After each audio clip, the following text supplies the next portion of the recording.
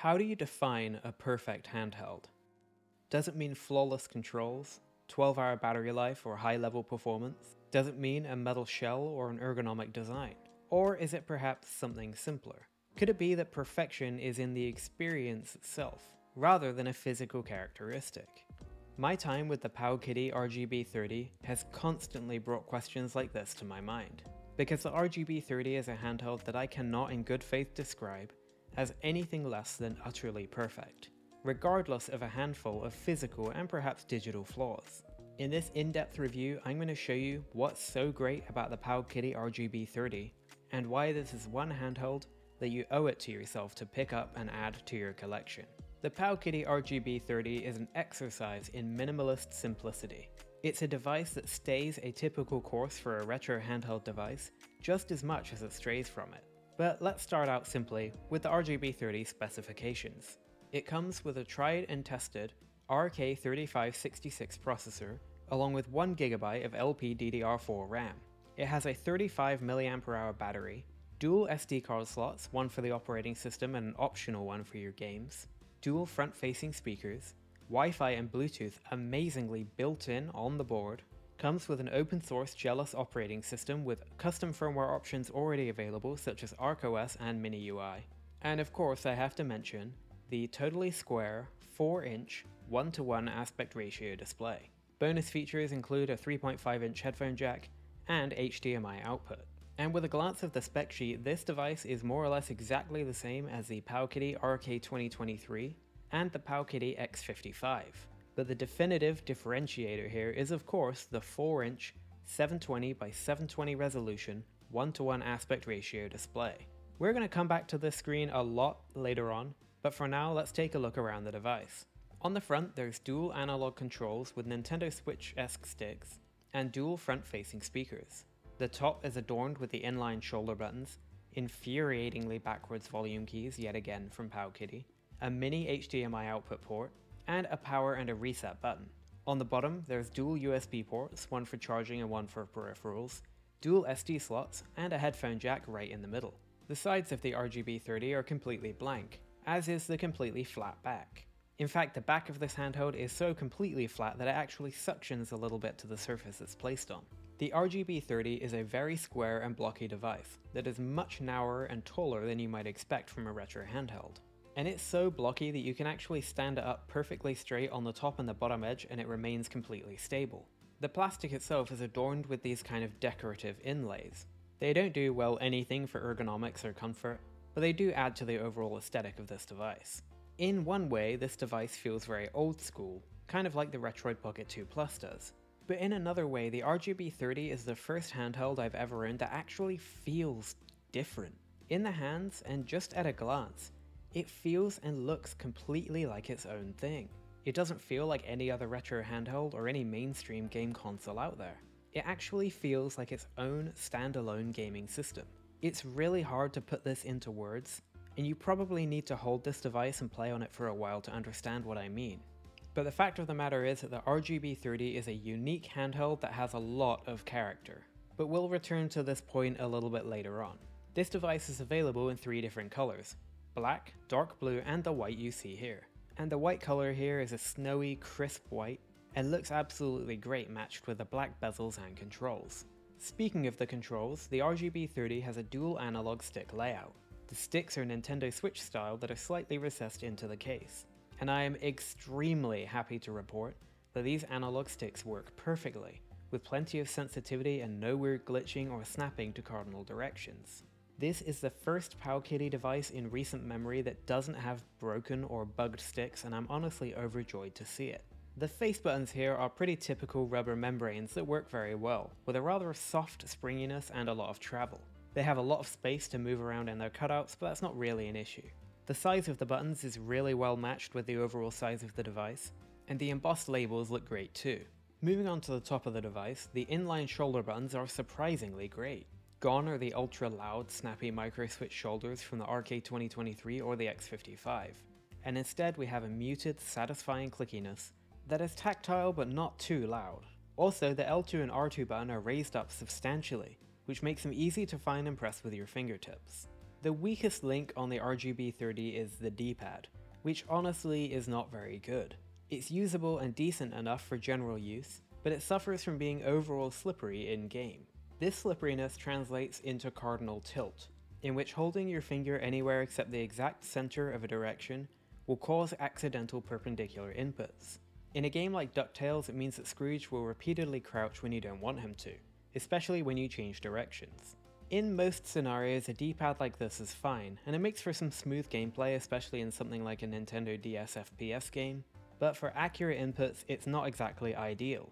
You'll often find yourself drifting in the wrong directions, especially when you're playing top-down RPGs. But despite it being a little bit slippery now and again, it certainly hasn't hampered my overall enjoyment of this device. And it is also something that can be fixed relatively easily, which I'll probably show you in an upcoming video. The RGB30 is extremely good for a very specific set of use cases, and I want to get onto those as quickly as possible. But I'll talk a little bit about performance first.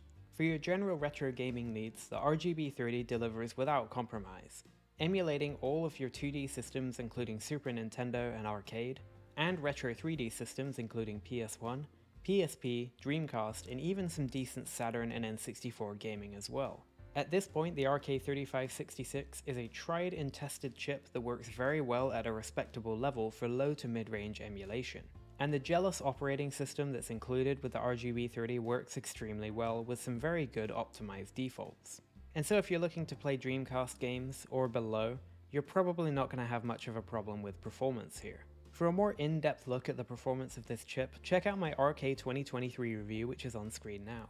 It shares the exact same spec list, and is a pretty good reflection of what you can expect with this handheld too. Of particular note is N64, which I think runs really great here. First of all, this display looks absolutely stunning, with an ultra crisp 720 by 720 resolution. It has great viewing angles thanks to being an OCA laminated IPS display. It has great brightness, and it can even be tuned in the system settings, so you can change things like the saturation or the contrast to meet your specific desires. But the square aspect ratio is truly a sight to behold. It's one of the characteristics that gives the RGB30 its very unique, well, character. It's such a simple divergence from the norm with retro handhelds, and yet it goes miles and miles toward making the RGB feel just, well, different. The real question though is how well this 4-inch 1:1 aspect ratio performs in general gaming. And I think it's actually stunning how innovative and what a stroke of genius it was for PowKiddy to go with this size of screen in particular. When playing 4x3 content, the screen delivers a big, very usable 3.5-inch play area. This is the same as on many popular retro handhelds available today, such as the Anbernic RG35XX and the Miyoo Mini Plus. This means that for this 4x3 retro content, which includes everything from Super Nintendo to Dreamcast, this unique style of display doesn't compromise on your general experience. Now when it comes to widescreen content like PSP and WonderSwan, your game area would be around 3¼ inches diagonally. And it does suffer from the exact same problem as widescreen content does on 4x3 displays. The game area is just very short and wide. It's not exactly unplayable, but it's not exactly an ideal experience here. But this is the exact same problem that you'll get with widescreen content on a 4x3 display. So there's no extra compromise to be had with these systems here. However, now it's time to talk about what makes this screen, and the RGB30 as a whole, so absolutely fantastic. And that is when it comes to playing games that fill out more of this square display, such as Game Boy, Game Boy Color, Sega Game Gear, Neo Geo Pocket, and Pico 8. This is where the RGB30 really comes into its own, and again starts to feel like its own thing altogether. Now I personally never had a Game Boy growing up. A lot of my friends did and I got to play on them now and again, but it's not a device that holds a lot of nostalgic value to me. And to be perfectly honest, whenever I go to play Game Boy or Game Boy Color games, other than a few specific titles like Survival Kids and Metal Gear Solid, I've never really had the urge to play through any Game Boy game start to finish on a retro handheld device. Usually I'll go straight to Sega Mega Drive, or perhaps a bigger system like PSP. It all just depends really what type of device it is I'm using. And it just so happens that the PowKiddy RGB30 is absolutely perfect for playing Game Boy and Game Boy Color games.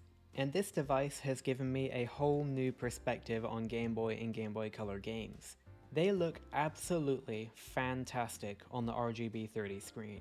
You get these gigantic chunky pixels on an absolutely huge game area. Everything looks flawless and crisp and beautiful on the RGB30. And there's just something about this gigantic play area for these titles in particular that make it just really, really addictive to go back and try these old Game Boy games. And I've been playing all sorts of titles on this device. I played Zelda Oracle of Ages, Survival Kids, one of my favorite Game Boy games, Pokemon Pinball, and even this Yu-Gi-Oh game. And the pixel art in this game just looks fantastic on this giant screen.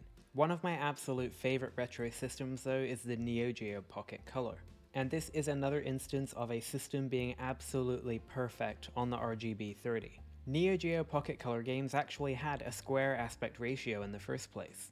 And so when you put them on the RGB30's big 4-inch square display, they fill it out 100%, and I cannot overstate how incredible these games look. And my favorite thing about this is not just a big game area, but it's how you can really appreciate the fine details in the graphics here. The Geo Pocket Color was really interesting, because it had different limitations on background tile sets and foreground sprites. And that basically means that you get these beautiful, detailed, colorful pixel art backgrounds with much less detailed, sometimes even dual color sprites in the foreground. Take a game like SNK vs Capcom Match of the Millennium. You can hopefully see that this looks absolutely fantastic. And if you zoom into the screen or just bring it close to your face, you can see every tiny detail of every sprite or background tile that this game has to offer. It looks so incredibly crisp and just so amazing on the screen, I really cannot put it into words. You have to see this to believe it. And it is just an absolutely flawless way to experience Geo Pocket games that is substantially better than on any other handheld that's out there. And as if I need to drive this point home anymore, I want to say that this is the only device I've ever owned that has made me want to play games specifically just to go in and look at their pixel art. It really does look that good, and it brings a whole new dimension to enjoying these classic games. Another unique area that the RGB30 excels is of course Pico 8. If you don't know what Pico 8 is, it's basically a fantasy games console. It's a game engine that anybody can get and build their own games according to a specific set of rules. For example, the resolution of the games have to be 128 by 128 pixels. It's a really fun system, and if you're interested in coding or anything, it's a great way to get into game development, and especially a more classic style of game development, but I digress. There are hundreds, if not thousands, of unique homebrew experiences available on Pico 8, and all of them are totally free. And what's even better than that is that because the RGB30 has Wi-Fi built in, you can use Pico 8 to access Splore. And Splore is basically like a gigantic game library for Pico 8 games. You can browse the list, you can search for games, and then you can play them in a single button press. That's right, without anything else on your SD card other than Pico 8, you already get thousands of games at your fingertips. And believe me when I say everything is available in here. There's Doom clones, Crazy Taxi like 3D driving games, puzzle games, legendary platforming games, and even one of my absolute favorites, a demake of No Man's Sky called Low Mem Sky. And there are so many unique and amazing experiences on Pico 8, and they've never been as good as they are on the RGB30. Like I said earlier, it's almost as if the RGB30 was built for Pico 8 games. And on that note, I want to go down memory lane a little bit. Back in 2014 and 2015, I was doing a lot of game development and coding. And I remember when Pico 8 was first launched. It got traction pretty quickly, and a lot of people were making some really amazing experiences on it. But one thing I remember very clearly was many people dreaming up these pocket-friendly devices for playing Pico 8 games. I wish I could find some of the old tweets and some of the old posts I used to read about it. But looking back, I think that if the RGB30 had launched around that time, it would have taken that community by storm. It is the absolute most perfect device for playing Pico 8 games that you could possibly imagine. And I honestly think that's kind of beautiful. But I'm getting way out of hand with this particular section of the review, so I'll move on. Oh, but before I forget, you can play Pico 8 games at full screen, but the 720 by 720 resolution doesn't scale perfectly. So if you do that, you get a very slight blurriness in your games. However, you have the option to play with integer scaling instead, and then everything's perfectly crisp and beautiful. And whichever way you like it, these games are just phenomenal on this device. So I'm guessing you understand by now that squarish aspect ratio games are amazing on the RGB30. But there are two more areas that the RGB30 is fantastic. And the first is Nintendo DS. Now we don't have a touchscreen here, so it's not going to be a perfect experience. And not every single game will be playable. But if you like playing Nintendo DS games, well, you can play them in vertical orientation and you still get plenty of game area. It's not the biggest screened way to play Nintendo DS games that's out there, but it still looks absolutely phenomenal and is perfectly playable on this device. And there is more than enough power here to play all of the most demanding Nintendo DS games. And the next fantastic type of game to play on the RGB30 is vertical arcade games. I'm going to be totally honest with you here and give you a very candid opinion. I have never had an experience playing vertical arcade games on a retro handheld gaming device that hasn't been completely awful. You know, when you have to rotate the device and it's all unwieldy and the controls are sideways and it's just generally a bad experience. Well, the RGB30 doesn't have that problem at all. Thanks to the square aspect ratio display, you can scale your arcade games up to the full height of the screen without having to rotate the device or hold it in any awkward way. And I mean it when I say this is the first time I've ever played vertical arcade games on a retro handheld that hasn't had some level of compromise. It's just another way that choosing this display was incredibly innovative, and genuinely gives you a better experience playing vertical arcade games than you would get anywhere else. And Vectrex fans can rejoice too, because Vectrex games with their vertical orientation look great as well. Now, let's get you to bed, Grandpa. So just to summarize the gaming section of this review, the RGB30 does really well in all of your standard systems. And it does so without any compromise whatsoever, other than perhaps a little more black bars on the top and the bottom than you would expect on a normal handheld. And despite that lack of compromise for normal gaming systems, the RGB30 does a better job at Game Boy, Game Boy Color, Neo Geo Pocket, Pico 8, Nintendo DS, and Vertical Arcade than any other retro handheld out there. This is the absolute best possible way to experience those portable systems and Vertical Arcade on any retro handheld, and I genuinely believe that. So now it's time to move on to a few of the additional features that the RGB30 has. First of all is USB peripheral support via its second USB port. And this is really great because it lets you plug in all kinds of peripherals. You can plug in a mouse and a keyboard, or controllers, or a USB hub and then a series of controllers for multiplayer gaming, and it all works absolutely fine and out of the box with no tweaking needed. Another great feature is the HDMI output. You can connect the RGB30 to any display, and it will match that display's aspect ratio. So for example, if you wanted to play some PSP on your TV or monitor, you can plug in the RGB30 and play the game full screen. And so even though the device itself has a square screen, its HDMI output does not. And combined with the ability to plug in controllers or use wireless Bluetooth controllers, the RGB30 is a great home console as well as a handheld. The last thing I want to mention here is the JELOS operating system that the RGB30 ships with. It has been an incredibly stable experience for me. In the entire time I've been testing the RGB30, I haven't had a single crash or any problems like that. Like I said earlier, I think the RK3566 is tried and tested, especially with JELOS OS at this point. This is the third or fourth device that PowKiddy has put out with this operating system, with this chip, and so it seems to be pretty good.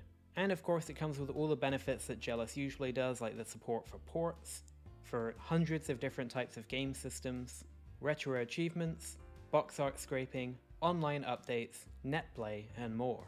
And it's just really good to have such a well put together operating system out of the box.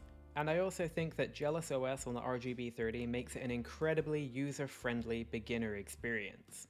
In terms of battery life, the RGB30 has the same issue as practically all the 3566 devices, wherein the battery indicator is all over the place.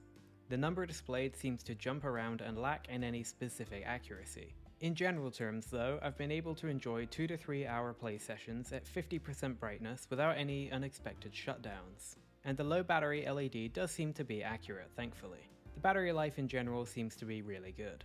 So, that's the RGB30 in a nutshell. So let me sum up with my likes, my dislikes, and my overall impressions of the RGB30. And I've got a feeling this might get a little bit too emotional. And unusually, I'm going to start with my dislikes of the RGB30. My first dislike is of course the D-pad. It's not terrible by any means, but you just kind of end up hitting incorrect directions and it's just a bit slippery overall. My second dislike is, well, nothing, that's it. That's all my dislikes. And now for my likes. And really, there are just way too many of these to list because it's basically everything about it. Of course I'll say the square screen is incredible, the front-facing speakers sound absolutely great, the operating system is good and stable, it has plenty of flexibility thanks to its USB ports and SD cards, and HDMI output, it has Wi-Fi and Bluetooth on board, seriously everything about it is just really good. And so really I feel like I should just move on to my summary. And that is, in short, that the PowKiddy RGB30 is an absolutely perfect handheld. It is everything I love about the retro handheld industry, and it revives a feeling that I kind of forgot through testing so many of these devices for my channel and personally. It's easy for things to start to look and feel the same. Just look at how smartphones have evolved from 2011 onwards. And in a way, retro handhelds can be similar. There's a huge amount of choice, but not a lot of difference or innovation between devices, especially at the sub $100 level. And realistically, the RGB30 isn't even that different from what's already out there. It just has one key differentiating factor in the display. But choosing this 4-inch square display was such an innovative and genius choice for them to go with, it actually boggles my mind. I can say that I have never enjoyed Game Boy, Game Boy Color, Neo Geo Pocket, and Pico 8 games to the level of enjoyment I get out of the RGB30. In my opinion, this is a monumentally superior experience from anything else out there, including the original hardware. You really have to see these games running on the RGB30 to believe it. They look absolutely phenomenal, and they make you appreciate the game and its pixel art so much more than you would on any other device. And then when it comes to vertical arcade games, this is the first retro handheld I've ever seen that offers that experience with no compromise. And it's pretty decent for vertical DS as well. And it's so surprising to me that such a seemingly small innovation has gone such a huge length to make the RGB30 so good. And despite being that good for those systems, it doesn't compromise for any other type of system either. I could harp on and on and on about this all day if I wanted to. But instead of doing that, let me wrap up this review with one final clean-cut summary for you. The RGB30 is an absolute one-of-a-kind essential handheld, and if you have any remote interest in retro handhelds, you owe it to yourself to pick one up. Or if you want to get the most out of Game Boy games, Neo Geo Pocket games, Pico 8 or vertical arcade games, you cannot miss this device. This is the one to get. The RGB30 is just beautiful and I highly recommend it to absolutely everyone. If I've convinced you or you just feel like picking one up, please do so using the links in the description box below. Whereas I bought the RGB30 with my own money, I have partnered with GoGameEek to offer you a special deal. Using the link in the description, along with the coupon code RB77, you get a whopping 15% off site-wide.